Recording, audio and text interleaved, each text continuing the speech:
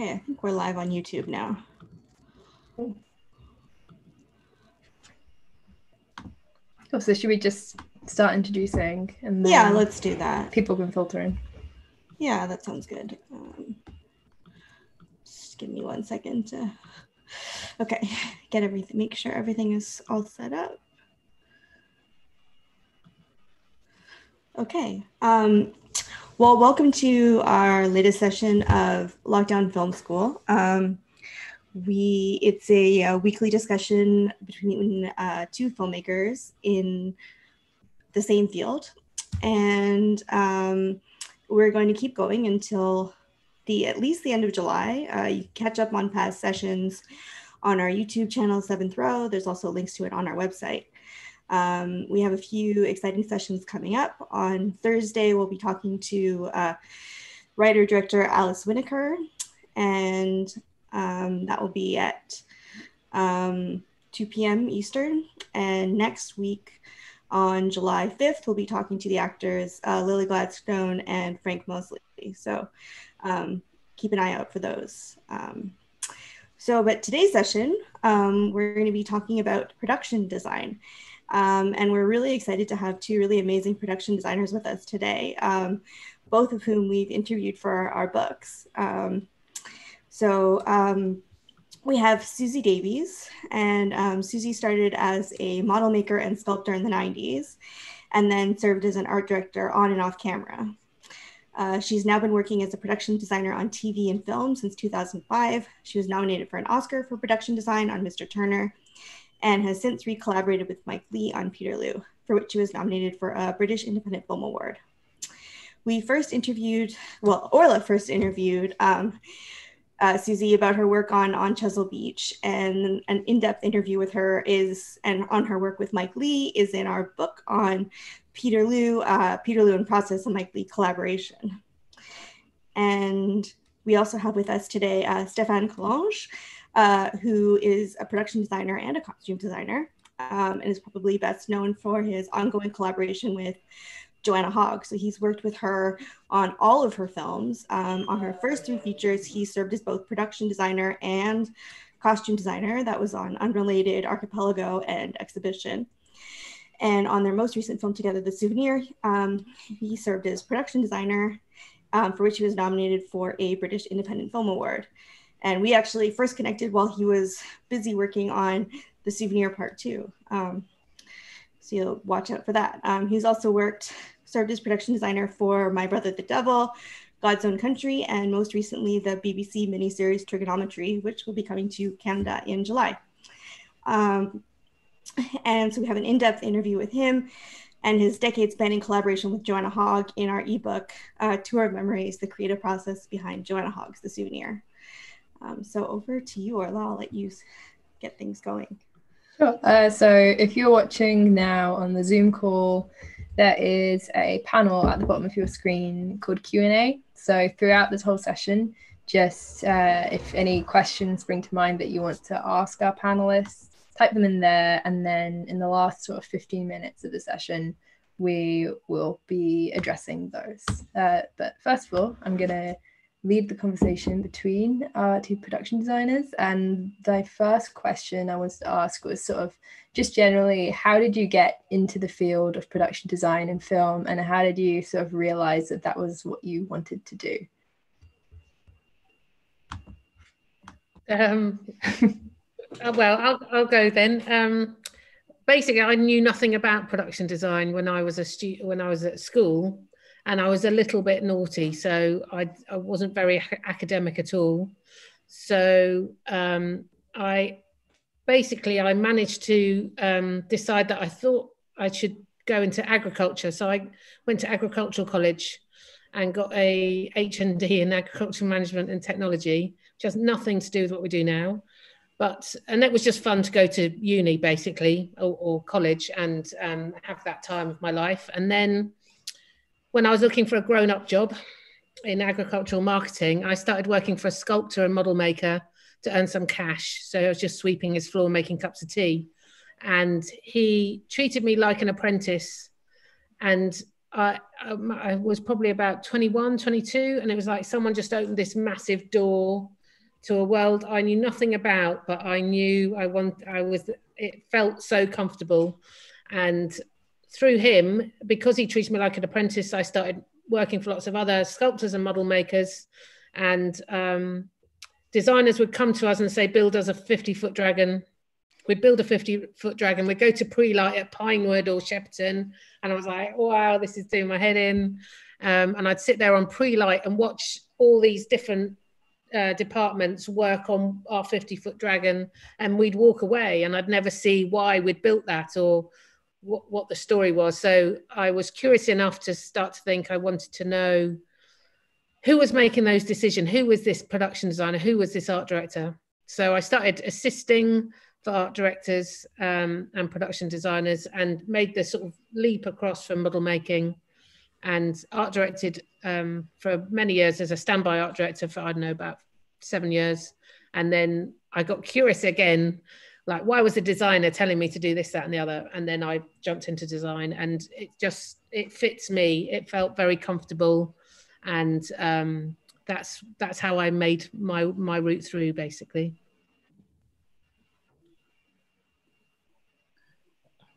Shall I jump in? Yes, go ahead.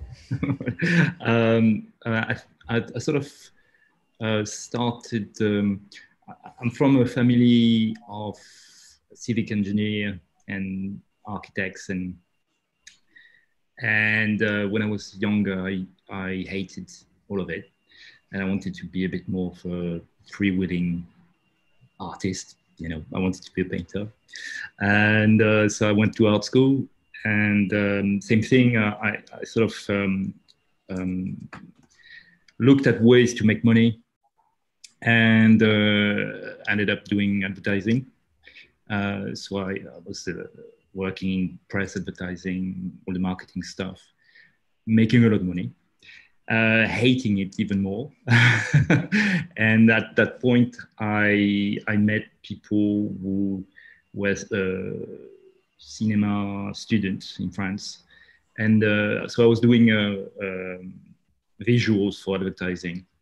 And they became friends. And one of them one day asked me to copy a spaceship. And so I looked at his drawings. I didn't know anything about it.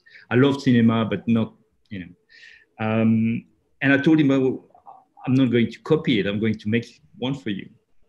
And I was, I think, in 91. And so I had the first, it was a short film. They had enough money to shoot in Super 35. At the time, it was a big deal for a film school. And I saw that spaceship that I drew, but just a visual made by professional sculptors. And so it got me completely, you know, mad about it. And so, yeah, I sort of tried to move away from advertising towards cinema. And the best thing I could think of was to do short films. And in France, it's sort of, they're quite organized in terms of funding short films. The CNC, Centre National de Cinématographie, is a really big, very powerful institution. And so I sort of started with friends to do a little production company, did a lot of short films, and the production company didn't work out. So sort of failed, but at that point I was really hooked, and I was doing, because of my background is art school, quite a few sets, little dressing for this short film.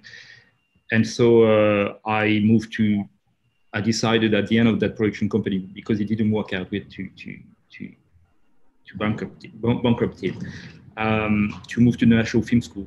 And that's at that point I decided to be, you know, to study production design.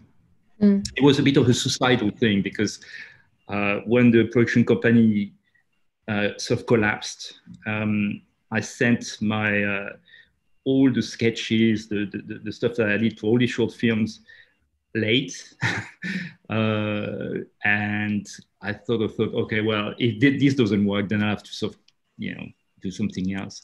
And so they even months after the deadline, they got me. They were still interested. So that's nice. I think from the perspective of like a film critic, I think the art of production design on film isn't discussed as much in sort of film culture and film criticism as, say, like cinematography. And I certainly didn't have a proper picture of what a production designer does before I interviewed one.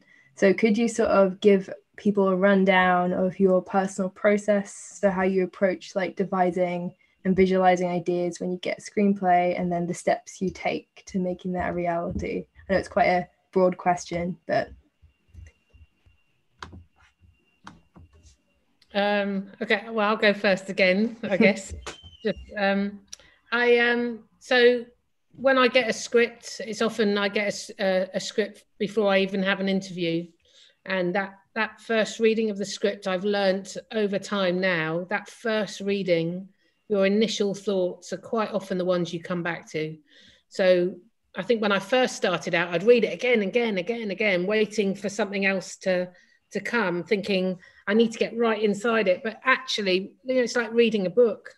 The first time you read a book, you visualize it. Your brain starts putting those pictures in, and it's the same with the script, which has helped in a way because it saves me reading it a million times. So when I read that script, I start writing down immediately my initial thoughts, whether it's, and I use photographers, artists, rather than other filmmakers, as much as I'm inspired by other filmmakers. I find just erring to some of those other disciplines brings a different vibe, a different feel, a different essence for the film. And, on the whole, writers, you've got to leave the script as the top sort of part of your process. The script is God, and the script directed by the director is the sort of main thing. As much as we all want to jump in and have our own say, the production design should be there to complement, maybe enhance, even if you're lucky, but it should complement the storytelling process. So I find a lot of programs these days seem to be really filtered out because there's too many directors. A producer might have, a director might have 10 producers putting their 10 pence worth in. So the last thing they need is a designer and a DOP and a costume designer always putting their 10 pence worth in. So I have to respect one person's is telling that story. Obviously you've got a writer and then the director, but the director is telling the story. So I try and respect their point of view as much as possible. For a period drama, it is all about the research at the beginning. And I've worked a lot in period dramas, so I absolutely try and respect and honor the design of that period. But ultimately, we're not making a documentary. I'm not making a documentary. I'm making a cinematic storytelling piece. So I quite often get to a level when I've reached my peak of research where I sort of throw it to the back of my brain and just let that inspire me to make then the visual story. So for example, Mr. Turner and Peterloo, there's an awful lot of research goes into that. You have to be absolutely authentic, but the authenticity can stop at some stage because it needs to be visual. It needs to be beautiful to look at. It needs to have an aesthetic eye on it. So I will cut corners when I think it's worthwhile on the period detail because it's a story we're telling, a cinematic story.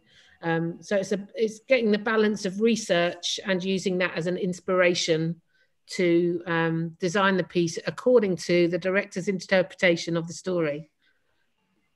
That's how I would go about it. Right.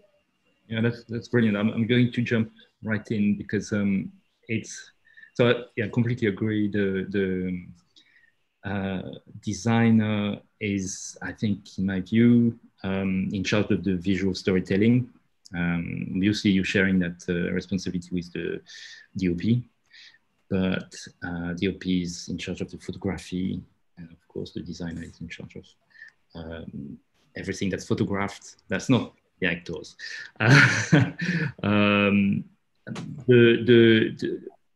too many cooks. You can't have too many cooks. So I'm also definitely on that side of trying to complete. For me, good production design is invisible. How do you become invisible?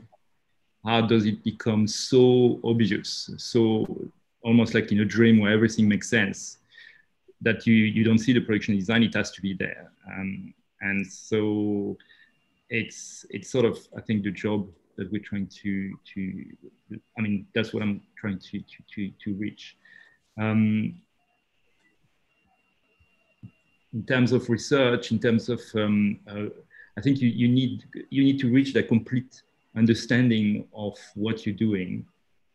Even, I think, I mean, I haven't, well, very first thing I've done in 91 was a sci-fi thing, but I suppose any project has this some sort of vocabulary. And so you have to understand how people were doing things, and how something is built. So it looks like that because it's built like this. But I completely agree. The amazing thing with production design is it's designed for drama and for characters, and that brings it above many other, I suppose, arts or techniques where you design for what you think is fashion or what you think is hip. Or, I mean, remember, I'm coming from advertising, so I'm quite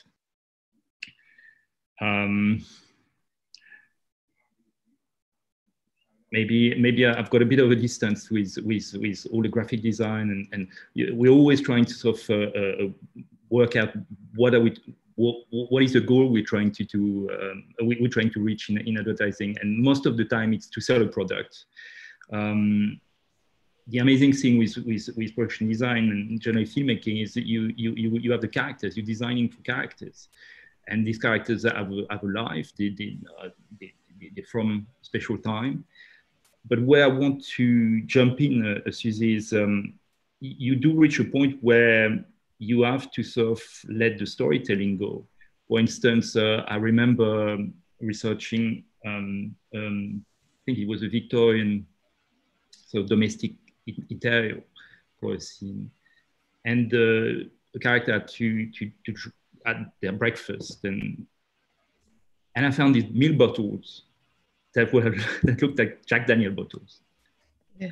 Like square. And it really didn't work for the scene. Yeah. So you have to also find the one that is going to be visible and don't stand out. Otherwise, it's like you find yourself in the scene and looking at the production design. And for me, that's a failure. Yeah. So it's no, that's quite. I think we can sometimes, and I see sometimes you can fall into just making it like a documentary, especially on a period drama, that everything has to be of that period. And of course, you know, even if you're doing the 60s, you're actually doing 50 years previously to the 60s. So you've got that to contend with as well. It's the historical fact, but also you like Stéphane says, don't put anything there that's going to jump out. If it is a square milk bottle, get rid of it, because everyone's going to be going, what was that? You know, and you don't, if it's not about the milk bottle, it's about the storytelling, and it's purely just to fill, you know, enhance, support that storytelling process. Yeah, completely agree. And it's quite fun when you come across things, you know, where, you know, I've put 1970s stuff in amongst 18th century stuff because it works. I can visually tell that fabric works in that moment for that scene. And there's no point me, you know, we're let alone, this is lovely because we're talking about visual storytelling, but we've got budgets, timescale, all sorts of things to contend with.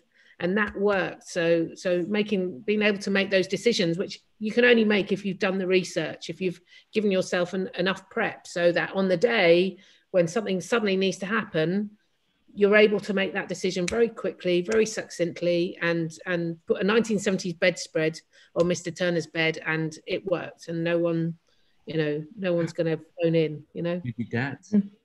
I know. Secrets.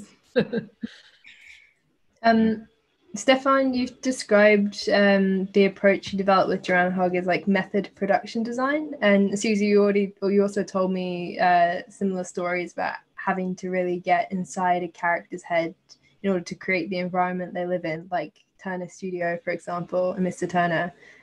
So how do you, I guess, approach trying to get inside a character's head almost in like a similar way that an actor does? Well, it's interesting because obviously with Mike, I don't get the indulgence to sit down and have an hour's chat with the actor every week to find out how their development of the character is going. But what I have learned from working that process is to give the actors much more respect than perhaps I did at the beginning of my career. You know,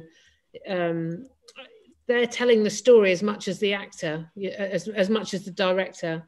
So when they turn up, I want to feel comfortable that I've given them the right car, I've given them the right kitchen, all those sort of things. So quite often on more traditional films, we don't have the indulgence of speaking to those characters. So it's a case of really digging deep with the director to see where he's going with those characters, which will then enable us to become slightly schizophrenic and work out what will this actor playing this character that I've read on a two-dimensional bit of paper, how do I think they'll pull that out? What car do I think they'll be driving? All those sort of things. So it's a case of being very respectful that someone else is doing the acting. I'm not an actor. I'm a production designer, but I'm creating their world. So it's a very fine line, because obviously in the nature of filmmaking, we have to make those sort of decisions. We have to decide what their kitchen looks like or whatever that character is. So you sort of take a leap of faith, but it's with constant collaboration with the other HODs, costume, makeup, DOP and director, and hopefully we're all talking the same sort of language. So by the time the actor turns up, because quite often they turn up on set and they've never seen it, they have no idea. They're in for maybe a week's work and they have to completely inhabit this world that we've created for them.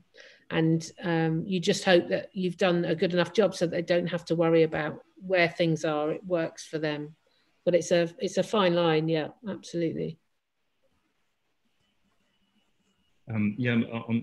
Absolutely. I mean, I'm completely on that. I might be a bit insisting sometimes with production, because I'm really trying to get in contact with the actors as quickly as possible. So the brilliant thing when you do costume is you have the golden opportunity to do that. And that's sort of what I miss not doing costume. The other opportunity that I'm trying to create is with graphics. So obviously sometimes you're creating an interior and you need to either, well, obviously for periods that wouldn't work, but whenever you do contemporary and you've got photos, you've got to be in contact with the actors, and that's where I jump in. I'm trying to sort of get that hour or more if possible with them. And usually it's absolutely brilliant. It's absolutely brilliant. For me, that's where everything starts, because I mean, obviously you come with loaded with your own version of the character. And obviously they are not the character, they are going to become the character. So that's when it gets really quite exciting, when everybody's talking about that entity, and that entity might be, really, I don't know, not a nice person, but what they're going to say at that point. What they're going to, and when it becomes clear, and obviously it's something you do with the director and the other HIDs, but with the actors, it's sort of skill level, and so whenever, obviously fittings are brilliant for that. You discuss what looks good. So what I'm trying to do is as much as possible what you call a show and tell. So show them the end props, and it's always a great surprise and something quite rewarding when they come with their own stuff. So when I'm boxing in that scene, I found these gloves. They really fit me. Brilliant. Do you see what I mean? So it's how you'd like to sort of, as much as possible, but obviously, as you said, Suzie, it's not always possible. Yeah. It's sadly, it's as soon as production kicks in, such a machine, yeah, and other abilities, they might just not be around, maybe, you know, somewhere in America or God knows. And so it's emails and trying to sort of do a bit of a, hey, you know, about your character. I think, you know, he or she would have that, trying to have that connection. Mm.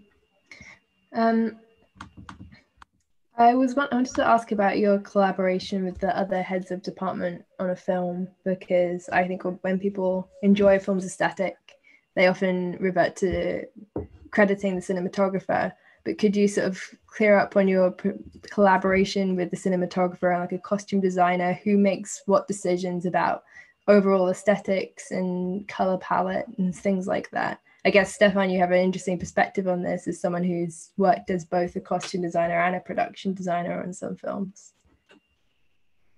Shall I continue, or do you want to jump in, Suzie? You go first. Okay, thank you. I think as we sort of said, you can't have too many cooks. You have to be very humble, and just offer. What I'm trying to do is to ask the right questions to everybody, rather than, hey, this is the way it is, because who knows. And so when I work with other HIDs, so cinematographer, when I work with cinematographers, I'm trying to make them look good by giving them set that photograph well. So obviously I'm going to look at the light sources, the type of light sources, how the walls bounce light or not. Obviously you have initial discussions. Do you want to have what is the style of the film? So you're going, but you're offering them already quite a lot of, you know, it's a simple thing, but you can see, in my opinion, a good set when you photograph well, when you have good foreground, second ground, third ground. So they can instantly choose to compose the frame, so I'm starting with these discussions. In a way, the color come quite at the end for me, unlike it's something that is written, but I'm trying to sort of work out layout. The layout is a big deal, even if it's a location and you're just putting some furniture in a living room. You want to know I'm trying to guess where the camera is going to be, which you can actually, because you know you know where the light is and where they will want to photograph. So, and whenever you sort of start to have an idea, you discuss, and you try to help them. So, for example, on quite a few films, you find yourself on location and you realize it's not going to cut it. We won't be able to have a wide shot there because you'll be stuck against the wall. And that's thanks to the maybe the training I had. And now with SketchUp, you can do quite a lot of lens projection and stuff.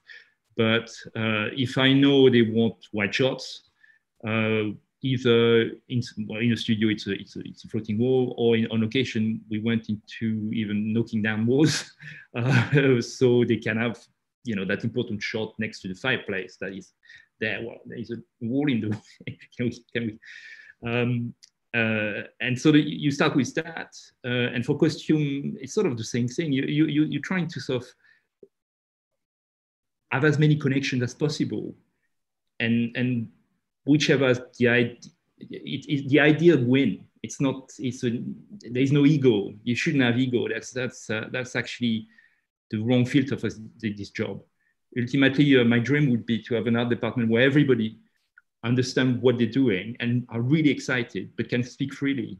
Like apparently in I think it's Dr. Strangelove, where I think some lab assistant came up with the idea of the end. It's brilliant. You know, one cook, of course, to do the sauce, but if you can find a way to just suggest things, then it becomes not about you. It's the film that is the star, I think. Yeah, I think that's I think that's such a lovely description, you know, to try and get people to have a sort of fair, unjudgmental view of their point of view of that story. I think the beauty is as a production designer is that you get a little bit of time, usually maybe about a month, where it's just you and the director and maybe a location manager.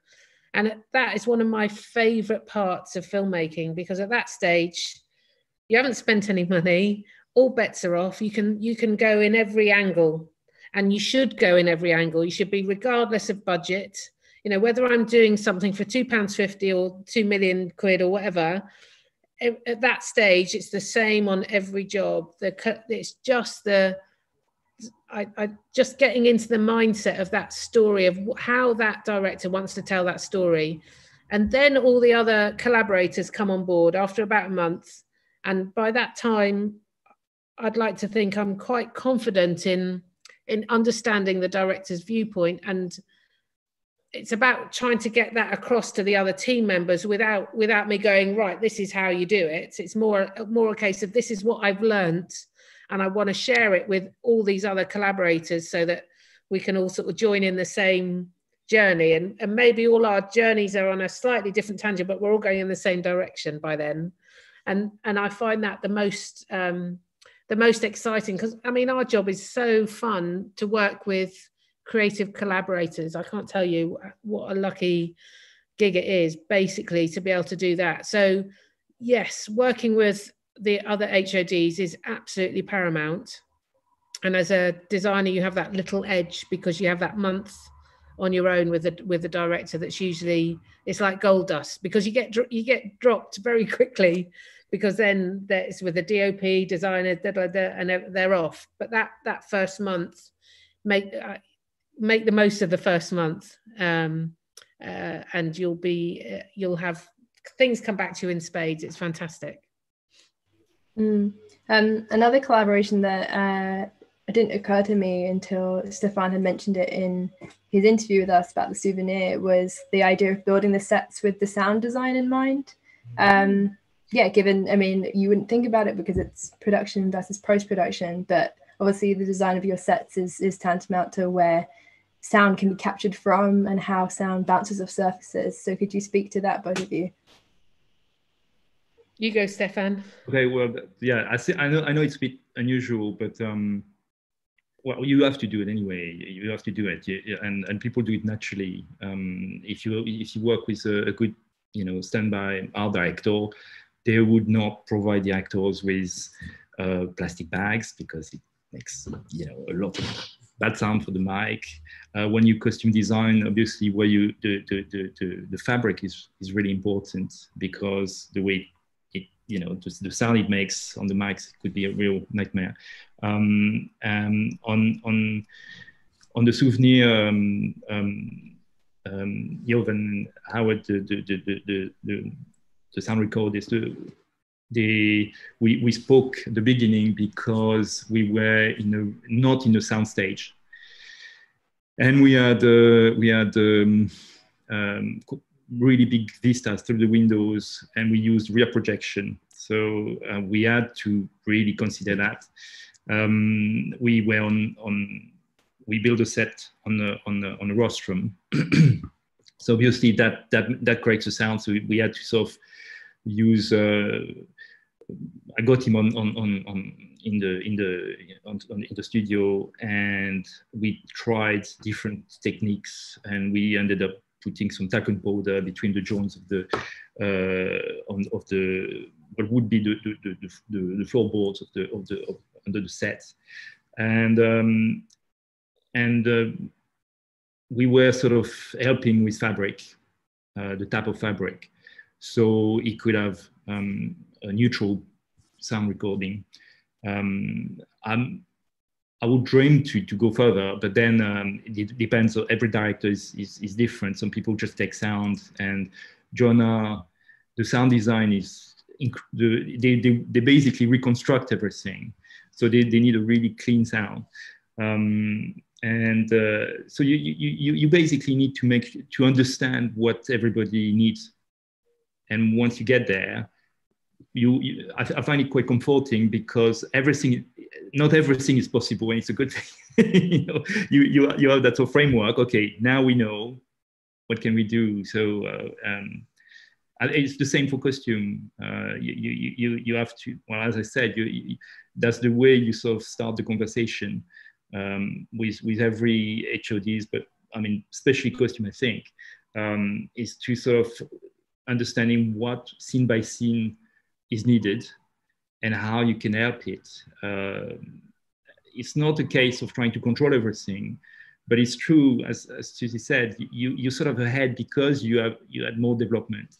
And so I usually, because of, being into, costume as well, I developed that as well for myself. I'm not imposing it in any way. But for example, with Grace on the souvenir, we started with the different references, and we completely clicked on that, which is always a really good sign. And that's how I think it should be. I've got a problem when departments are sort of apart from each other and sort of a bit protective, because then you sort of it's just miss opportunities. I'm very happy to make, and actually I'm doing it very often anyway, to make the set neutral, because we define that a garment or prop is really important in that scene. So, for example, on Archipelago, there is no red in the film. Save is well, that's not red, but he's a writer and he's got a notebook, and that's an important prop. So that has to be red. But with the souvenir, we sort of tried to sort of keep the palette quite neutral until we know for that scene. And for me, it could be just equally a prop of a costume, absolutely no ego. If it works for the scene, then so that's sort of the collaboration you want, I think. What do you think, Suzie? I absolutely agree. Basically, I think it's an interesting process, because I think we're all, as we're creatives, we all want to put our stamp on the process, but filmmaking is all about collaboration, and you can't have anyone being stronger than the other. So I think during prep, it's all about finding the balance and just gently sort of everyone coming into line, but it's sort of receiving information. I think, like you said, with sound, I did a film last year where, because the stage space in the UK is so pushed at the moment, we ended up building on a big warehouse, which is brilliant for me because I had space for miles and lighting could light it. It was fantastic. Ridiculous for sound.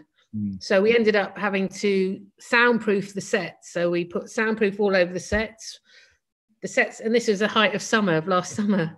So what that did was made the sets really hot. So then we had to put air conditioning into the sets. I mean, I don't know what that will happen now in COVID times, because we need airflow, but it's those sort of things that just giving everyone respect for their individual departments and hearing their voices, basically, because ultimately we're telling one story, as I said before, and we all want to come into the same sort of environment to tell that story. And when you have a crew that's all working with the same aim, it's one of the best feelings ever. It's like an orchestra playing together. It's like it's just brilliant. And quite often we get that. We're very lucky to do what we do, and quite often that happens. And it's just everyone keeping an open mind to that process. So you've both had these ongoing collaborations with filmmakers who work in quite unique ways, like Joanna Hogg and Mike Leigh.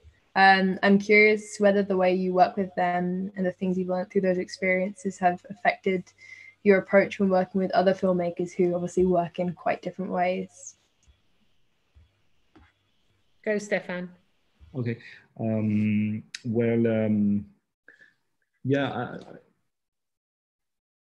With Joanna, it's been it's building a relationship.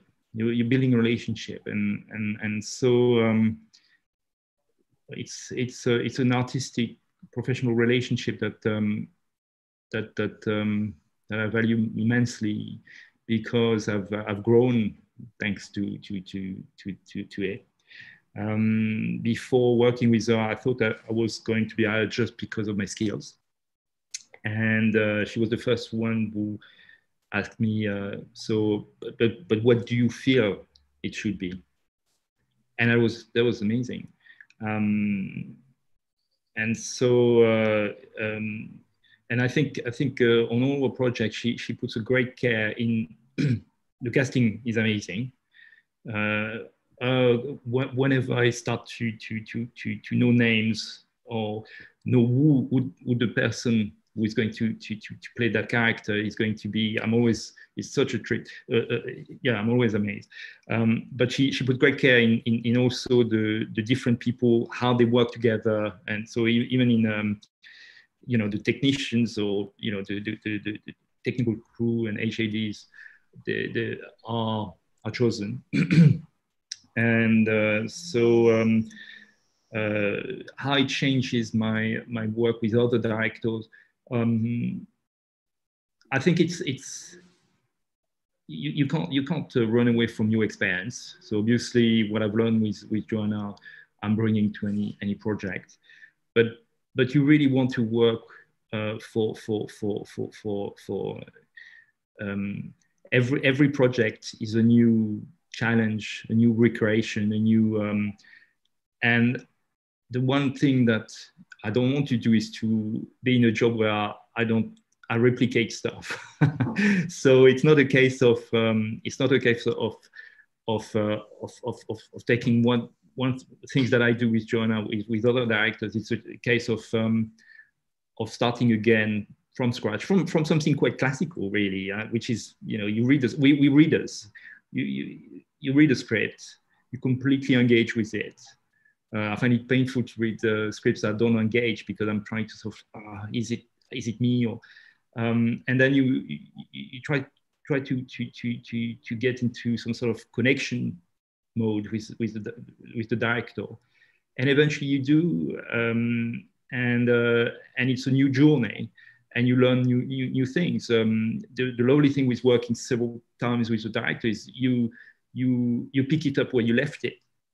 So rather than starting again, and you already know a lot of things, you feel a lot of things. There is things that are, it's almost like you finish each other's sentences, which is brilliant. It's much easier, I find, to do that. The only thing is you have to also share the will to evolve and to rock the boat a bit, and not do the same thing as what you've done before, which is great, because with Joanna is definitely the case. Yeah, sorry, I'm not sure I'm really answering the question. From my point of view, I think my collaboration with Mike Leigh has completely redefined how I design. But basically, because I have the indulgence that he has. I have a lot longer prep. I get to speak to the actors. All those things that we'd love to do in a traditional film, I get to do that with him. And I think we have a shorthand, and that helps in that process, because not having a script, the first time I worked with him, blew my mind. It was like just walking in water. I didn't know where the ground was. What do we do then? Where do we go? And just those little chats that I'd have at lunchtime or in a recce van or whatever, just send you off in different directions. And it's having the confidence to going down tangents of storylines. So whether you're given, a story about a 1960s spy drama, it's just going that extra mile, not Googling everything, sort of just going that little bit further with your team. respecting the script at all times, respecting the director's vision at all times. That sort of permeated into a lot of my other work. You know, I've worked with Dominic Cook a couple of times now, and he's from a similar background, and I'm sure he would love the opportunity to spend 6 months rehearsing with his actors, and I would love to spend those 6 months with them as well. But it's just it shifted my mind to the storytelling process in a much more sort of earthy way, you know, having more respect for the storytelling of how the actors are going to do it and how the director is going to produce that story.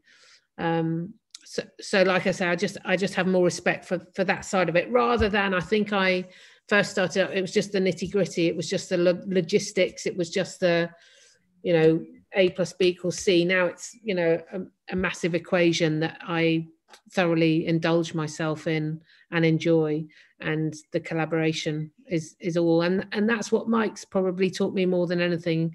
His process is all about collaboration. You know, he has a team of people, and we sit and chat with him for, you know, every sort of lunchtime during his rehearsal process, and the story evolves out of that.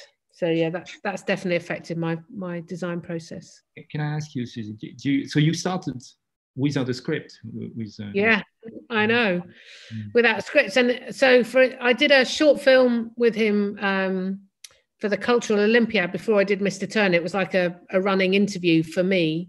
So, and at that stage, I was literally sat in an office next door to where he was rehearsing with my art director going, what do we do? There's no script, there's nothing. But day 2, so we'd set the office up. Day 2, we would have lunch together and he'd say, right, so, you know, we've got a couple of characters, they live in East London. We probably need to find a location for it. So, okay, you know, they have a young family. Okay, so me and the location manager go off and just look for a young family. We knew they were sort of lower class, sort of working class, worked in a gym, had 2 daughters, still lived at home. So we started looking. We knew we didn't have enough budget to build this. So we started looking, and then 2 days later, we'd have another chat. And yeah, fair enough, we needed a gym because one of the kids worked in a gym. So went off, tried to find a gym. Then we come back with information, and he would bounce off with the photographs we found going, yeah, well, but I need an office. Well, I would go, well, maybe I'll build you an office in this space. You know, it's quite unusual. It's a very of the sort of the east of London. And that's just how it evolved. And it was the same with Mr. Turner. I mean, the beauty of that, of course, we knew at the beginning it was about Mr. Turner, but we didn't know sort of like the aspects of it. But he was, you know, he's very respectful. He understands filmmaking. So he was able to say he wanted to do the summer exhibition. He wanted to do Turner's House in Chelsea. And that gave myself and the location manager a good run of time to go and find those spaces, come back and say, right, we can't give you the whole Royal Academy, but we think we can do this because obviously I'm working to a budget. And then he would bounce off that. He knew that we could do something. So then he would evolve his story, and then something else would come in, and we'd find, say, the house in Chelsea. And then he came and saw that like 5 months before we started building anything, to realize that, okay, so I've got a whole house. Okay. So then he goes off, rehearses for a bit longer, and it just evolves and turns around. And I mean, sometimes I look back and I'm not quite sure how we do it, but we do it. And he has done it for over 30 films. So it works. Mm-hmm. So you have to sort of jump in. You can't go, hang on a minute, this is weird, not having a script. It's fantastic in a way, because all those, as much as a script is brilliant as your anchor point, not having a script is also brilliant because it gives you this opening to research what feels right for you. You know, you sort of really go with your instincts. It's really liberating. Yeah. I completely concur because you might not. Yeah, the only script. No, I've read a few scripts from Joanna, but we ditched the unrelated, which was called Rosiena at the time. We ditched it after a week. Yeah. So that was during prep. And so that was the same thing. It was the same thing. It's sort of like, but then you sort of, you have the opportunity to, it sounds crazy, ego, expensive sort of thing. Yeah, indulgent and expensive, exactly. But I don't think it is, because you end up saving so much money. Mm-hmm. You realize that because you build from the ground up, and you have to respect, well, at that point we need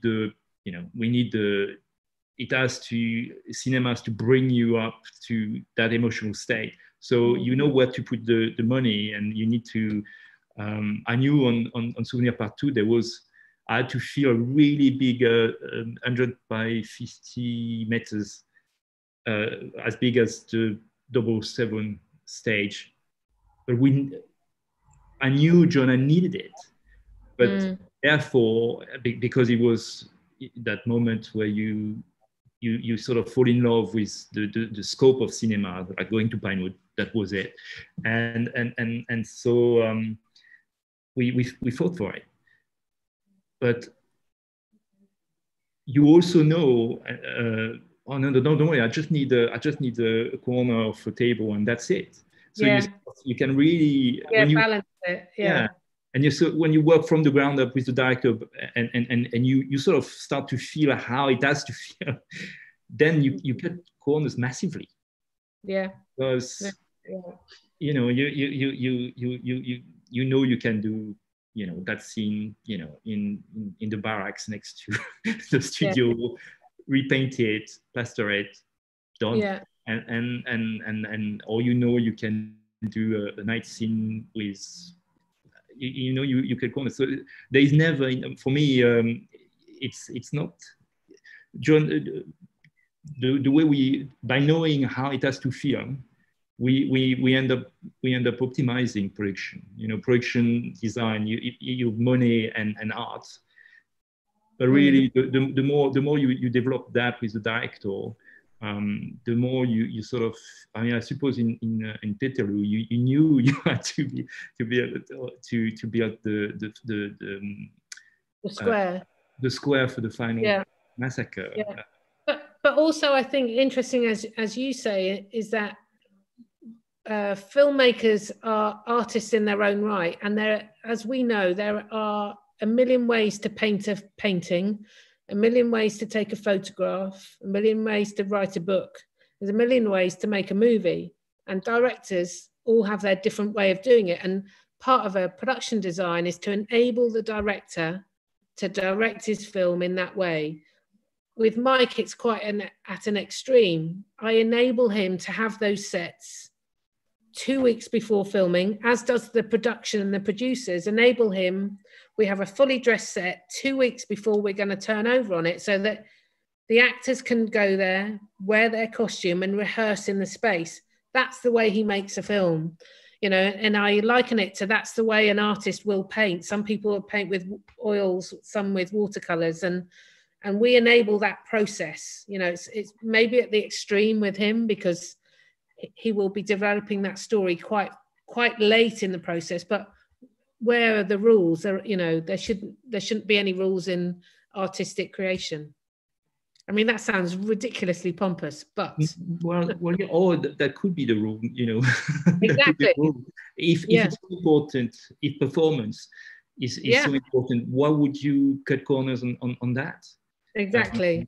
I mean, I know the producers have such a hard time trying to explain why we need the location for that extra time, why we need the actors, diaries filled up for that extra time, why I need to have it ready 2 weeks before to enable the process that Mike goes through to make his film. And it's just different, and it's great to be able to do that. It's so interesting. Well, I mean, we didn't come the same, but it wasn't. When we started with Unrelated, there was very much the idea of not doing it like the industry, but try things. So it was very much okay, well, we know now the script is this. I add mood boards for the costumes. I'm very proud of my breakdowns. I've got very long breakdowns. And whenever I come to a first production meeting, it's very important for me to really know intimately what's in the script, to a point where I can say, well, you know, if that's the bedroom of the character, that's what that character sees every time. And I'm trying to really account. So when I break down the script, it's never the first read, by the way, because I completely agree. The first read, I'm just going like, I want to go to the movie and just be, you know, reading a book and having the most emotional, personal experience. But second read, I'm always trying, whenever you see a group of kids, okay, a group, what is it? Is it 4 or is it 15? How many? So I put numbers. Really, the accounting is very important, because then you start to sort of really make connections and know intimately. But we've done the same thing, and actually, I ended up doing it with quite a few directors as well, because they all asked for it. Francis Lee was very keen on shooting in continuity. And that's also a real headache for the producers, as you can imagine. But the argument is, if you really want special performances, just don't hack it so much. And it's absolutely true. And certainly you go beyond the script, which is where certainly people connect and semi-impro or completely go improvisation. And and it's a lovely thing when, you know, everybody feels it, rather than, you know, it's projected like in the theater, which is brilliant as well. But I think for cinema, you know, you might want to sort of try different things. So I completely get it. You know, you're sort of COVID ready, aren't you, with your sets? Absolutely, that's very true.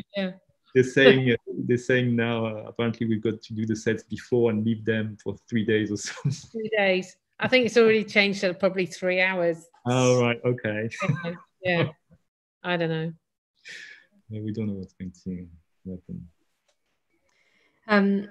Let me pass to Alex now, just for a audience question or two before we wrap up. Excuse me. Okay, so Lisa D asks, she says, of course, having a big budget for design is a great thing, but have you found that a lesser budget stimulates a different kind, sometimes better creativity?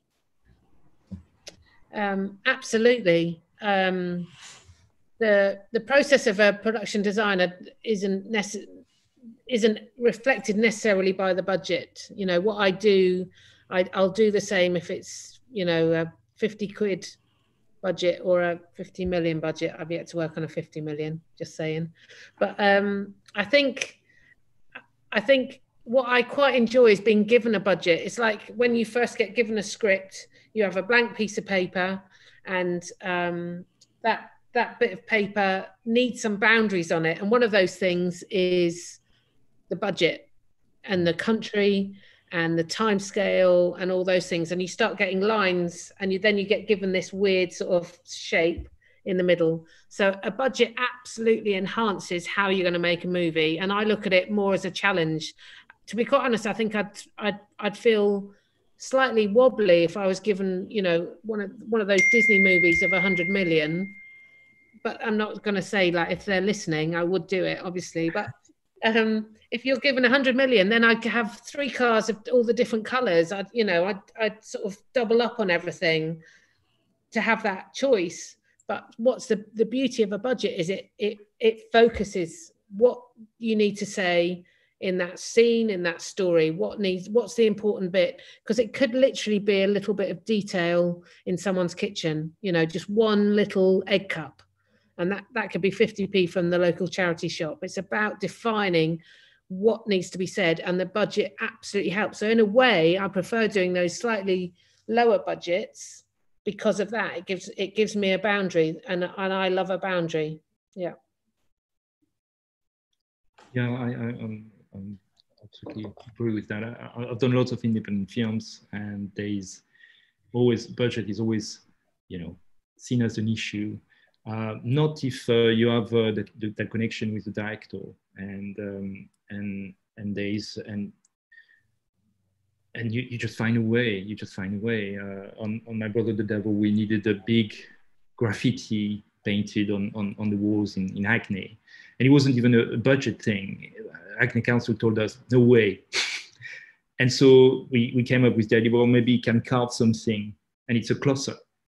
And it's just an example, but certainly so certainly it can be done with much more care. And so you bring it to, if you have enough time, you take the initial ideas, and you sort of give them another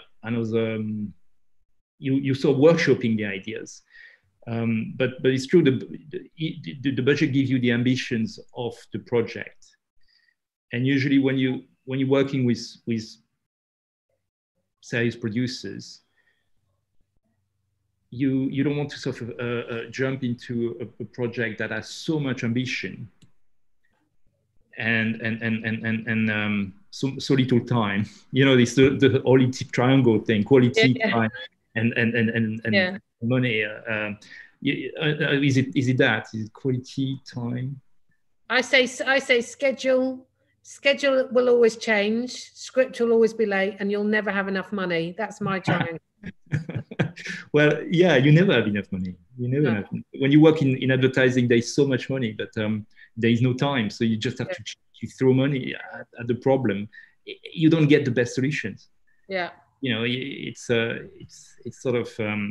But I think a lesser budget helps you be open-minded in how to make the story, because you could look at one script with a very low budget, medium budget, and high budget, and quite often the low budget will be the version that you make that should be made. And like I say, that month when you're with just the director, when you're not talking to the producers, because the producers would probably just throw everything out of the car if they knew that we were talking about building this, that, and the other. But at that stage, until you've defined what you want to do, because quite often in our department, which is perhaps different from all the other departments, we can get from A to B in a myriad of different ways. The saying is you can skin a cat in very different ways. So from getting to that point, there's lots of different ways to get there. And you can go the very expensive route, the very quick route, the cheap route. And sometimes that cheap route actually is the most special, unusual, specific, and it has that essence. Because if you've got that boundary, you've had to really pull everything out. How can we build St. Peter's Field for £2.50? And there will be ways of doing it. That's the really exciting thing that we have. Yeah, completely. I just realized that it's. I mean, what you said about having £100 million budget. I remember when I was at the film school, I went to see 101 Dalmatians with the designer was Ashton Gordon, and he didn't know the budget. Disney came and said, "You got Shepperton, all the stage, all the stages." And I'm not going to tell you about, and what they did was phenomenal. Yeah. But and it was amazing. But for me, so they developed, and everything was carved, and the textures and everything was amazing. Obviously you want to have that one day, but on the other hand, my experience with pretty much all the directors I work with is, okay, so we want to do that. How can we do it? And it's exactly what you said. It's almost like a Y shape. Every single decision, you could either make it big or make it right. And very often right is in budget. Yeah. It's that thing. It started with the idea of production design. The first production designer was Cameron Menzies, and he's the one who suggested Zelznick to burn the backlot of the set for the big fire in Gone with the Wind. So they save money. he made publicity, and that he was the first production designer because he came with that idea. So it's very exciting to be able to creatively spend the money. If you have no limitation, then you know it's almost censorship. You know. You know. Yeah. Or I think also if you have unlimited, again, I've yet to be in that position, but I would feel like I would be just filling in the gaps for the production rather than having a voice. I'd be more like a construction manager, you know. I'd be more like just overseeing things rather than creatively designing. Yeah, like a servicing department more than filmmaker. Yeah.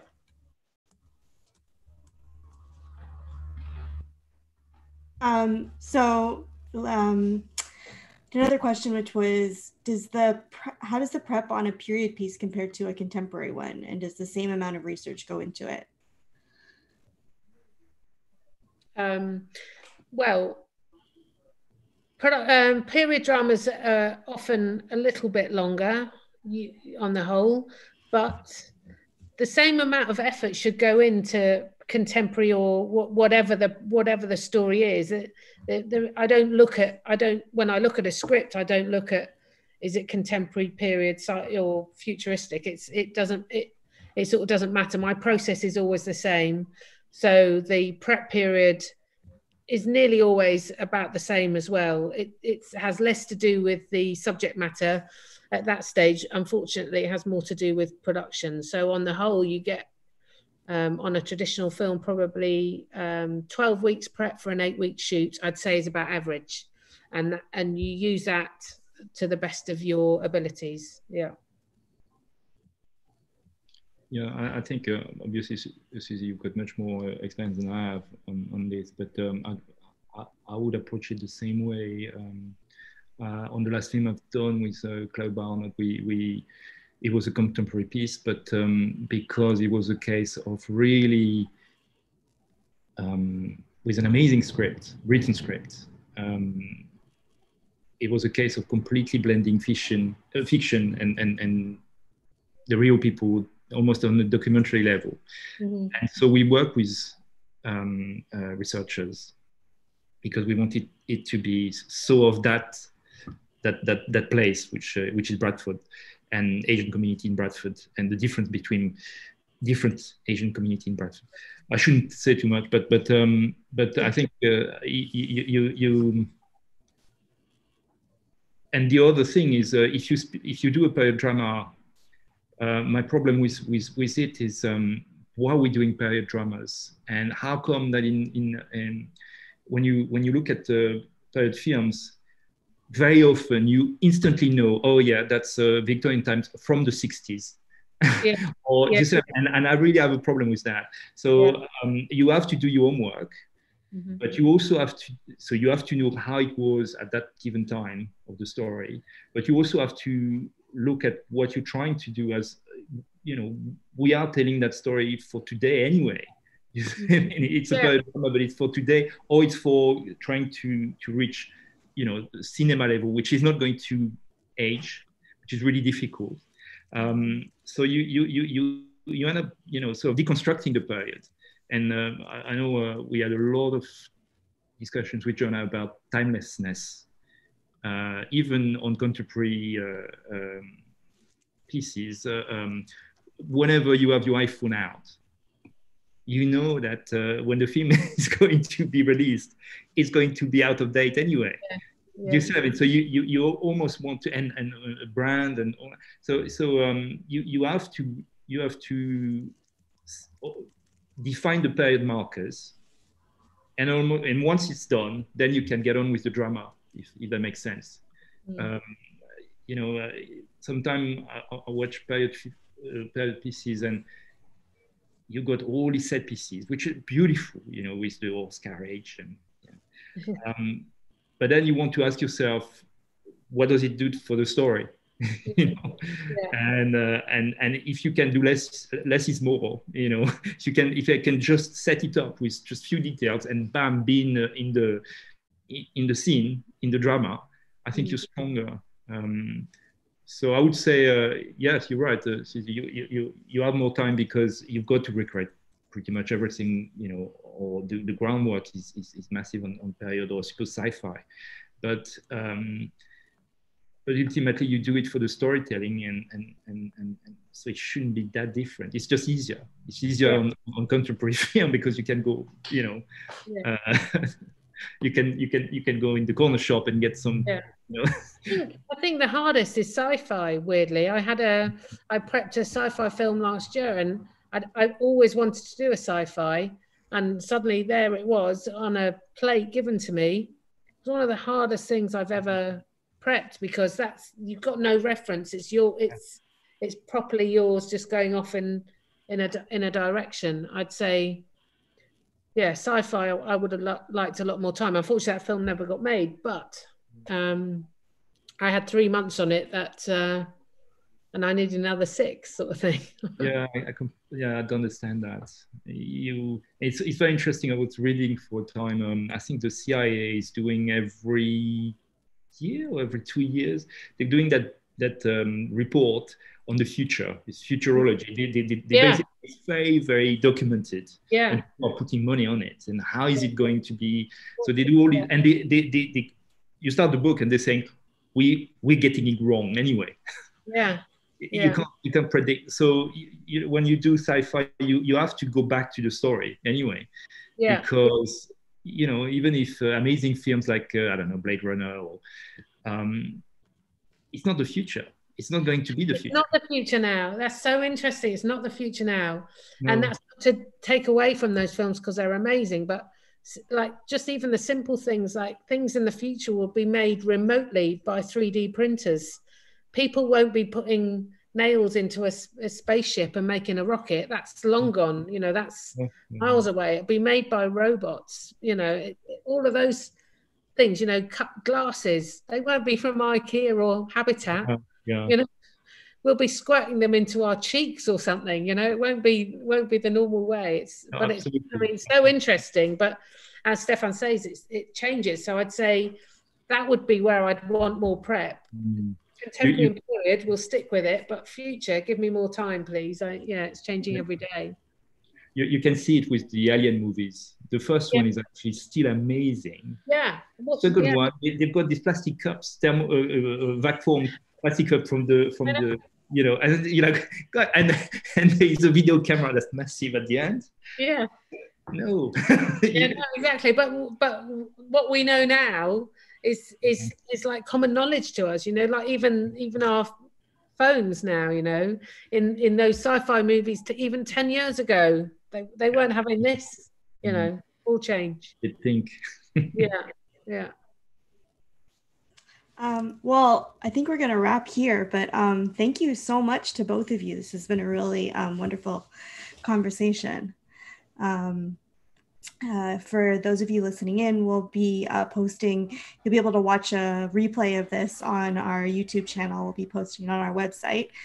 And if you want to hear more from both Stéphane and Suzie, we've got really in-depth interviews with each of them. Suzie talking about her work with Mike Leigh, especially on Peterloo, and Stéphane talking about his work with Joanna Hogg across all of her films, but also a fair bit on The Souvenir. So that's with our book, Tour of Memories, the creative process behind Joanna Hogg's The Souvenir at thesouvenirbook.com. And Suzie is in our book on Peterloo in Process, a Mike Leigh collaboration, and that's at MikeLeighBook.com. That's MikeLeighBook.com. So thanks very much for joining us today. Thank you. Yeah, thank you guys. It was a pleasure. It was. Be good to meet up, for real at some stage. So really would. Yeah. When a vaccine's been created. Yeah. All right. Cool. See you guys. Bye. All right. Cheers. Thanks very much. Thank you. Lovely to meet you all.